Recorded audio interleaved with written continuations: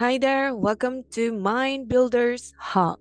So for today, we're going to discuss about the different body systems of our body.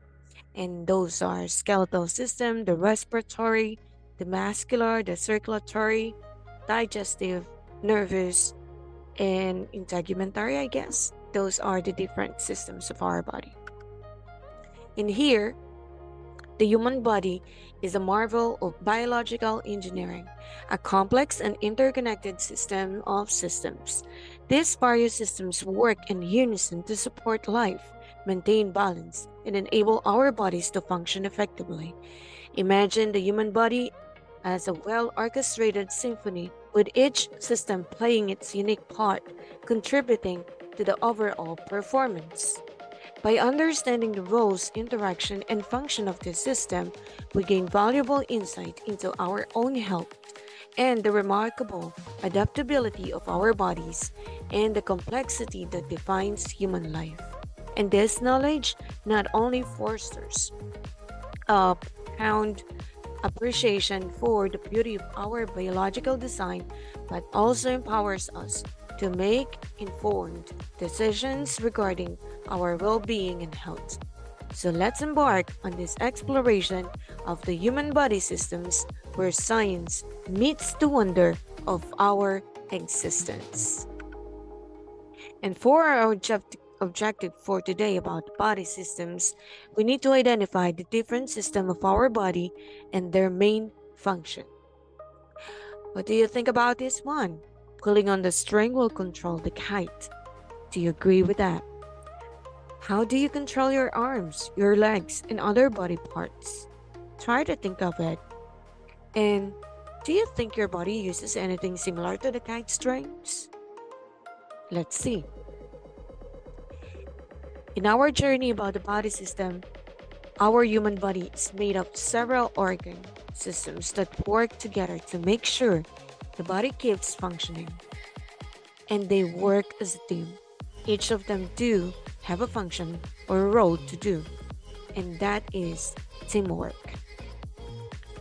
These are human body systems that work together as a unit to make sure the body keeps functioning. The interesting thing about organ system is none of them are able to complete their functions without the help of at least one other organ system. They are all interdependent on each other. They need each other in order to function. Let's start with the first one, and that is the circulatory system. The primary purpose of the circulatory system is to transport blood throughout the body by circulating. And in here, in our animation, you will see the primary organs or parts involved in this system. It includes the heart and blood vessels. The blood vessels are in three main parts, and those are arteries, veins, and capillaries. It transports or carries nutrients and oxygen through the blood to most parts of the body. It transports and even carries waste in cells and carbon dioxide away from the parts. Next is the respiratory system. In the respiratory system, the primary purpose is for breathing. Breathing means that you are going to take in oxygen and pushing out the carbon dioxide. The primary organs or parts involved are the lungs, the trachea, the bronchioles, and alveoli. For inhaling or breathing in oxygen, which is good for our body, it gives it or was being given to our circulatory system to be transported throughout the body. Exhales means that you are breathing out, wherein you are breathing out carbon dioxide. The lungs gets this gas from the blood, which is circulating over our body, and pushes it out of the body. Next system is the digestive system. The primary purpose of the digestive system is to take in food, break down food into nutrients, which is good, and waste, which is unneeded. The primary organs or parts involves the following: our stomach, large and small intestine, and even the esophagus.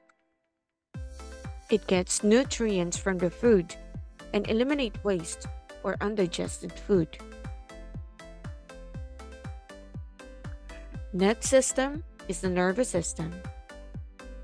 The primary purpose of the nervous system is to control the body systems, all of our body systems. It is considered as the control center because it transports messages to and from the brain. The primary organs or parts are the brain, the nerves, the neurons, and even the spinal cord. It sends messages to the entire body from the brain. It also receives messages from the five senses or process it in direct responses. Next body system is the muscular system. The primary purpose of the muscular system is to give body movement possible. And of course, the primary organ is our muscle. Now, the muscles are attached to the bones.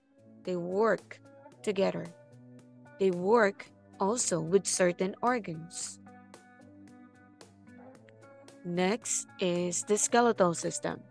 In the skeletal system, the primary purpose is to give shape to our body. It also serves as support and even protection to our internal organs. The primary organs or parts are the bones, which includes some of the following, like the skull, the ribs, the vertebrae, the femur, and the pelvis. It protects the internal organs, and it provides movement together with the muscles, and it makes new red blood cells. They are working together. In what way they are working together? In terms of the respiratory and circulatory system, the circulatory system works very closely with the respiratory system to provide the body cells with needed oxygen and remove carbon waste. The heart pumps oxygen-poor blood from the body to the lungs through the pulmonary arteries. Gas exchange occurs in the capillary net surrounding alveoli,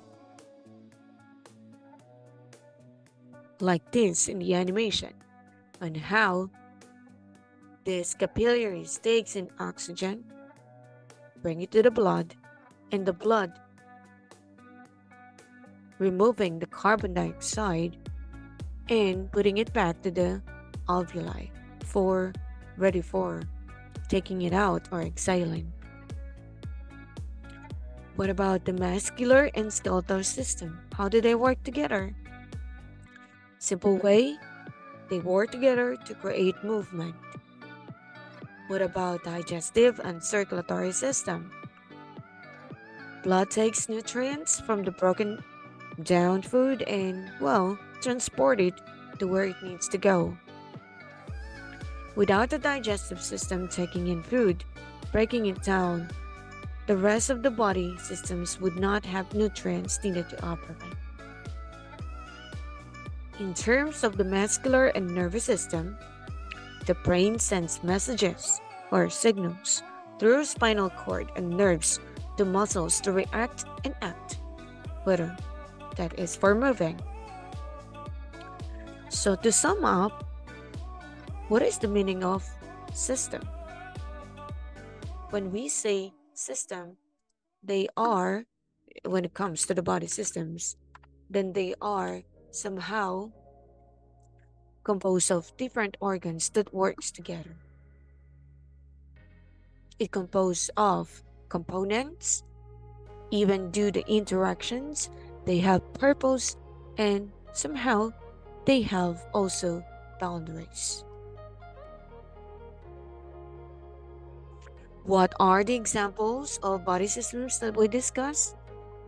So, as been mentioned, we have the respiratory, the circulatory, digestive, the nervous, the muscular, skeletal, and well, some other body systems like integumentary or excretory systems.